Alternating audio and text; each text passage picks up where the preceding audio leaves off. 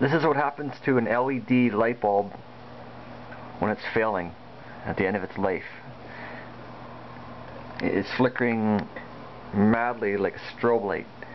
Now this bulb was supposed to last 50,000 hours or 20-something years on the package it was claiming, and I paid like $25 for it 2 years ago. I don't think I got my money's worth because I've had this thing for about 3 years and use it maybe 4 hours a day or something like that, so I've got like maybe 4 to 5,000 hours on it, and it's failing, and it's supposed to last 50,000 hours, I think.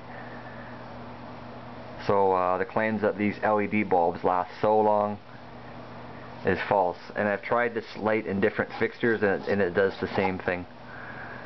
You know, it's screwed in all the way, and I've tried it in other fixtures, it flashes just as much. And this is a 4-watt LED bulb made by Globe. It's 5000K. When this thing was running, this ballast here got really hot. It was cool up here, but this thing got super hot. You couldn't even touch it.